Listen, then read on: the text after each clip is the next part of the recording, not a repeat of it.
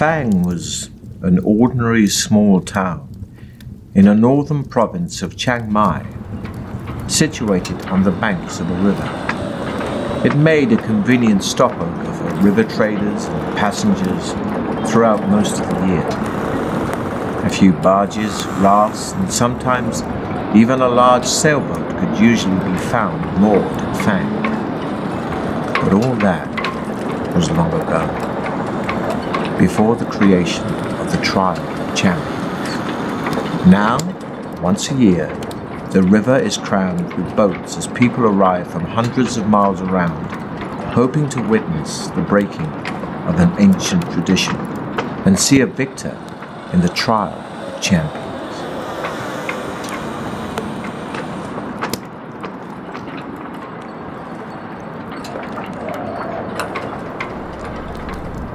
Deep in the hillside, behind the town, lies a challenge created by a powerful Baron of Fang called Sukumvit, a labyrinth filled with deadly tricks, traps, and loathsome monsters from which there is only one exit.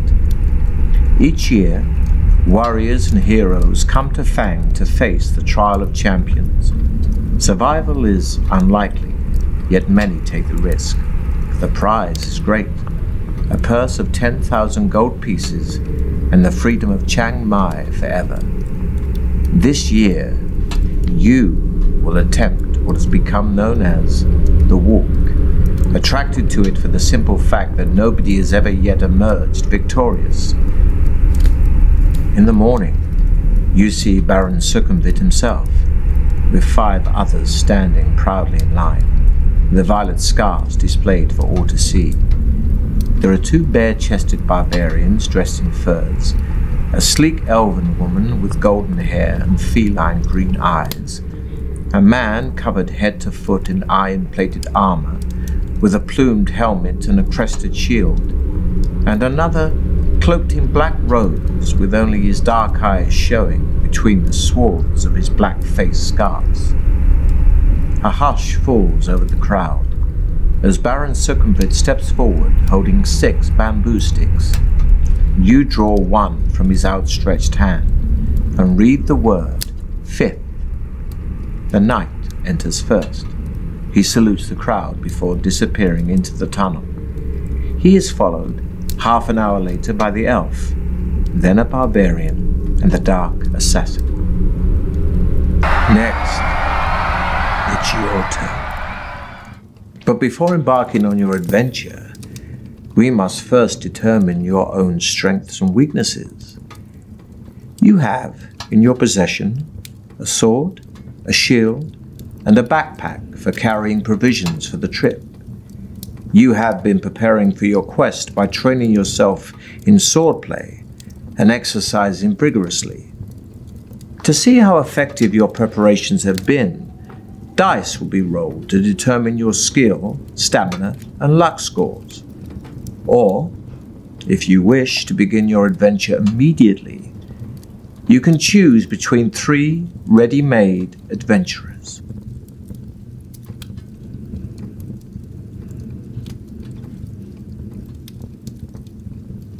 You can choose to be Alaric Ironwood, whose approach in battle is simple and direct. To charge forwards, huge shoulders whirling his sword manically about his head, chopping left and right with such force and speed as to quickly put any enemy off getting too close. And should they ever manage to sneak a blow in under this onslaught, Alaric's impressive physique will normally just brush it off as if it were a scratch. Born in Fang himself, many moons ago, Alaric is a hero to the locals. His mother still lives there, a diminutive woman who makes her living as a seamstress.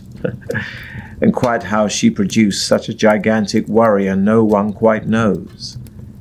But the popular theory is that somewhere down his ancestral line, giant blood runs in his veins. Alaric's initial skill is 8. His initial stamina is 23, and his initial luck is 7. Alaric also carries a potion of strength that gives 2 opportunities to restore his stamina points to their initial amount.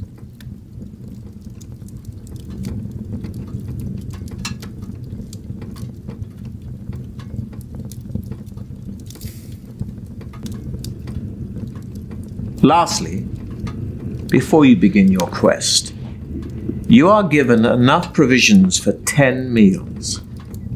When you eat a meal, your stamina score will increase by 4 points.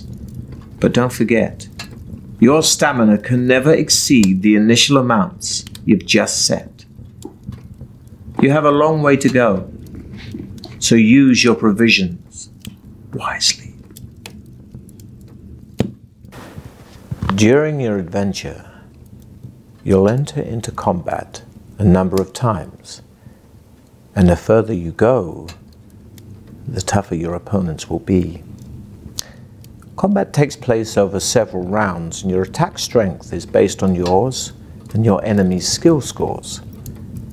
For each round of battle, we'll roll 2 dice for you and 2 for your opponent, adding the results to your skill scores. These are your respective attack strengths. Whoever's attack strength is the highest wins that round of combat. If you both have the same attack strength in a round, then it will be a tie. In some battles, you can take an opportunity to escape. But beware. If you do run away, your opponent will automatically score 1 hit on you as you flee, costing you 2 stamina points. So be sure you have enough. Such is the price of cowardice. You are playing using the new battle system, where the battle takes place over 3 rounds. Your sheer battle-hardened nature will mean you'll always win the battle after the 3 rounds, but every round you lose will cost you 2 stamina points. So be careful. Losing all your stamina will still be fatal. At the start of each round, you'll have a short time to decide to fight or to build up your stamina by eating your provisions or taking a potion, if you have one.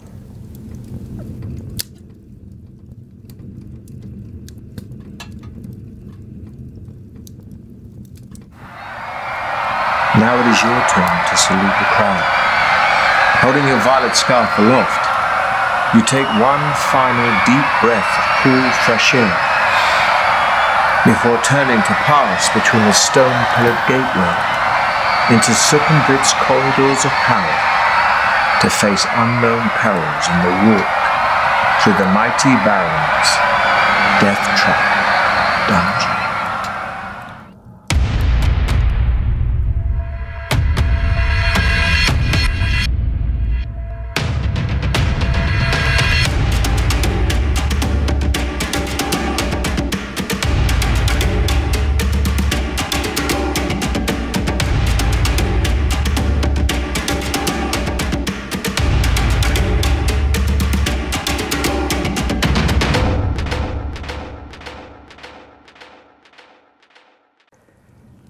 The clamour of the excited spectators gradually fades behind you as you venture deep into the gloom of the cavern.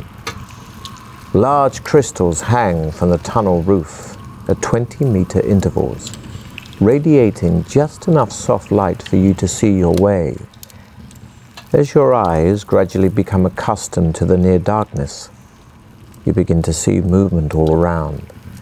Spiders and beetles crawling up and down the chiseled walls disappear quickly into cracks and crevices as they sense your approach. Rats and mice scurry along the floor ahead of you. Droplets of water drip into small pools with an eerie plopping sound which echoes down the tunnel. The air is cold, moist, and dank. After walking slowly along the tunnel for about 5 minutes, you arrive at a stone table standing against the wall to your left. On it, there are 6 boxes, one of which has your name painted on its lid.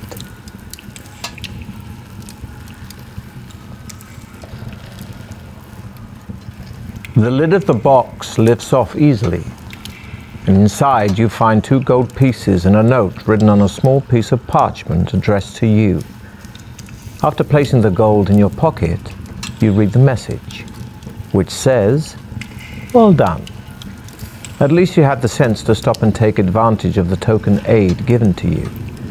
Now I can advise you that you will need to find and use several items if you hope to pass triumphantly through my Deathtrap Dungeon." Signed, Sukumvit. Memorizing the advice on the note, you tear it into tiny pieces and continue north along the tunnel, where you come to a junction. A white arrow painted on one wall points west. On the floor you can see wet footprints made by those who entered before you. It's hard to be sure, but it looks as though 3 of them followed the direction of the arrow, while 1 decided to go east.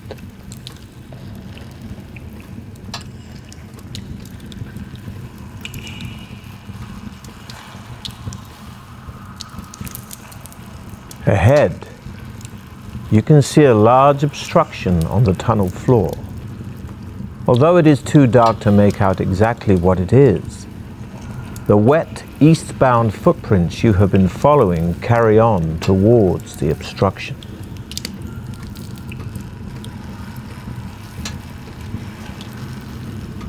You see that the obstruction is a large brown boulder-like object. You touch it with your hand and are surprised to find that it is soft and spongy.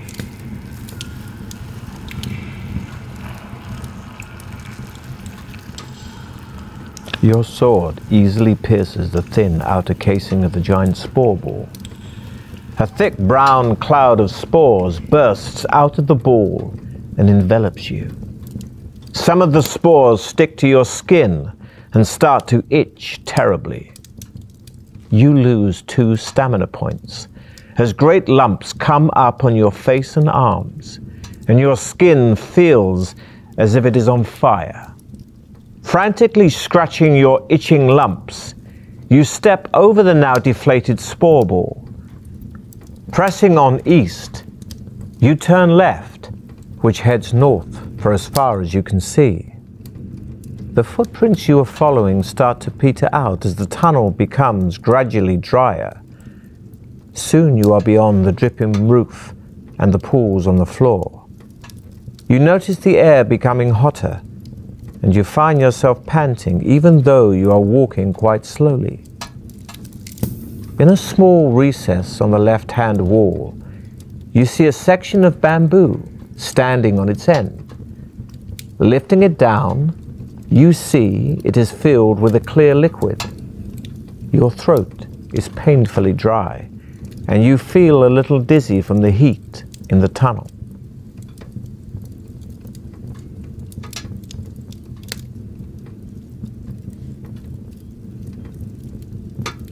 The water in the bamboo pipe is welcomely refreshing and adds 1 stamina point.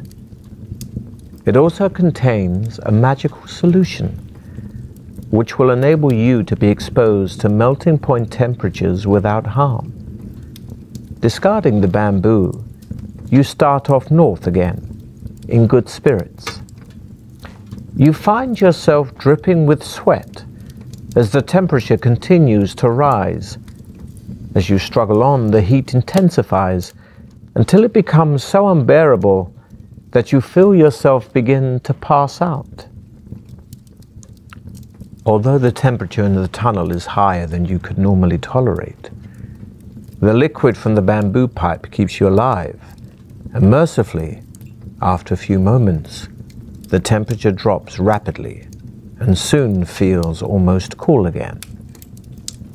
On the left-hand side of the tunnel is a closed door. It has a small iron plate in it, which looks like it might slide open.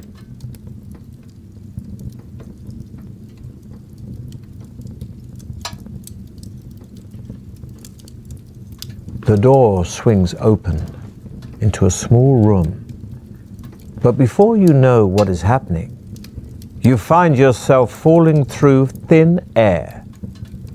There was a pit behind the door, which you did not see. You land heavily at the bottom and wince with pain, losing 4 stamina points. The pit walls are roughly chiseled and have plenty of toe and finger holds, so you are able to clamber out quite easily. You curse your own eagerness and tell yourself to be more careful in future when entering rooms. Inside the room, you see 2 iron hooks on the wall opposite the door. A coil of rope is hanging on one of them. You put it in your backpack, jump back over the pit to leave the room, and head north. Ahead, you see that the tunnel turns sharply to the left. You turn a corner and almost bump straight into 2 fierce-looking orcs, armed with morning stars and wearing leather armor. You are totally unprepared for them and struggle to ready your weapons.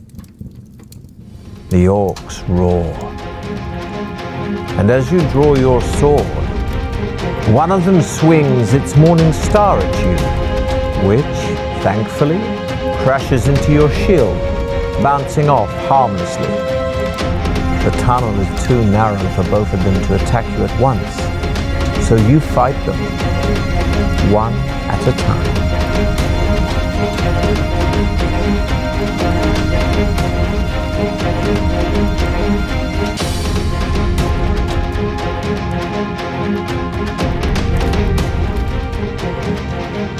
The orc is strong and slow, and you're able to strike hard with your sword.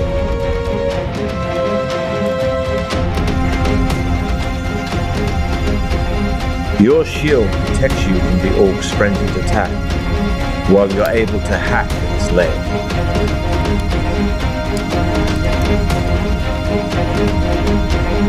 You raise your sword to parry the attack, and are able to kick the orc hard in the stomach. The first orc slumps lifeless to the floor, so you turn your attention to the other.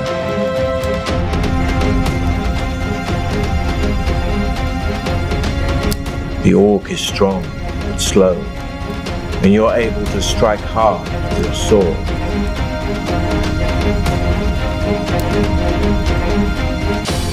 Your shield protects you from the orc's frenzied attack, while you're able to hack its leg.